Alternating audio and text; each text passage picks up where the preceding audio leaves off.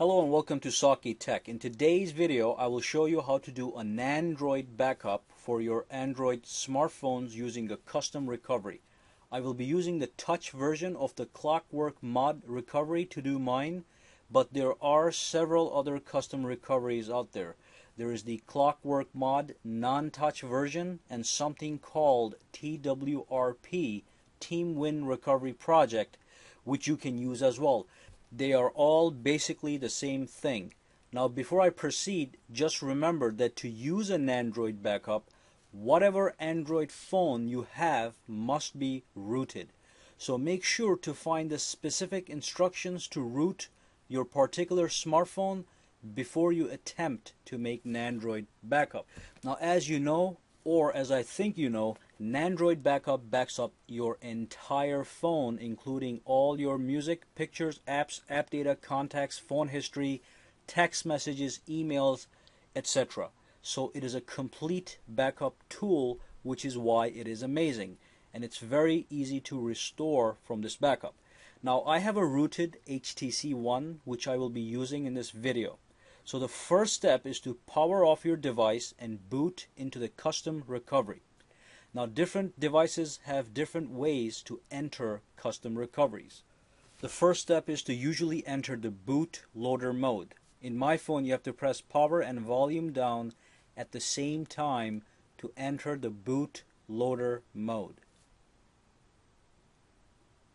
Okay, there it is. From there you have to select recovery using volume down and then press power to enter the custom recovery.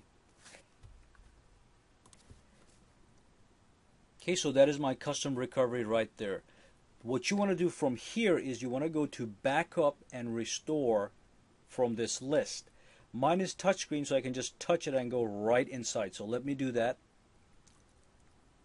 That's the backup and restore. Tap it. And then on the top it says backup, which is selected in that light blue color.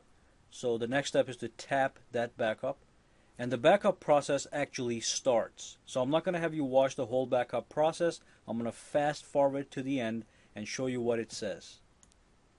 And the backup is come to completion. So it says at the bottom, backup complete. Now your phone is completely backed up.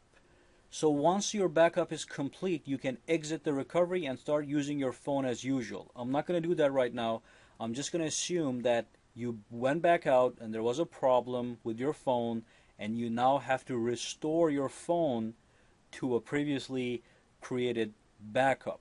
Okay, so what you have to do now is come back into the recovery mode the same way I did in the beginning of the video.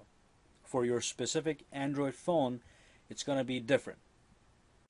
But you're going to end up in this screen as always. This is the main screen for all recoveries.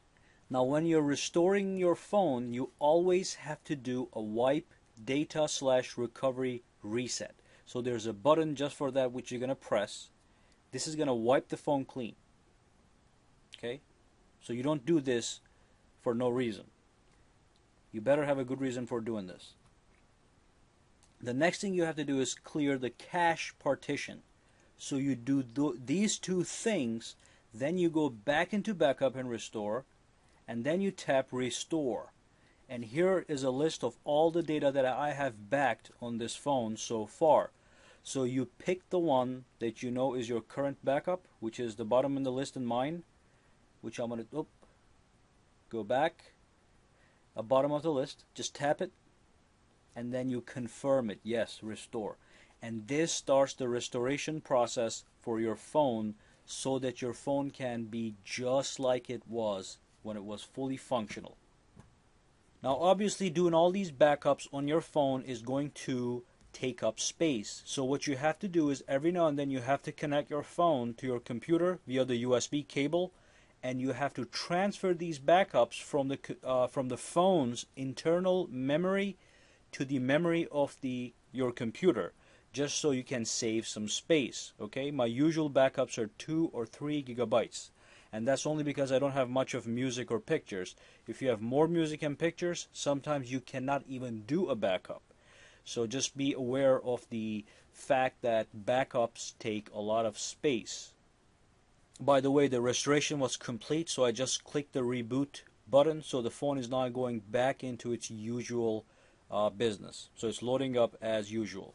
Anyway, thank you for watching this video. If you have any questions, concerns, comments, put them down in the comments section. Subscribe to my channel for more videos to come. Give me a thumbs up if you liked this video. I truly appreciate that.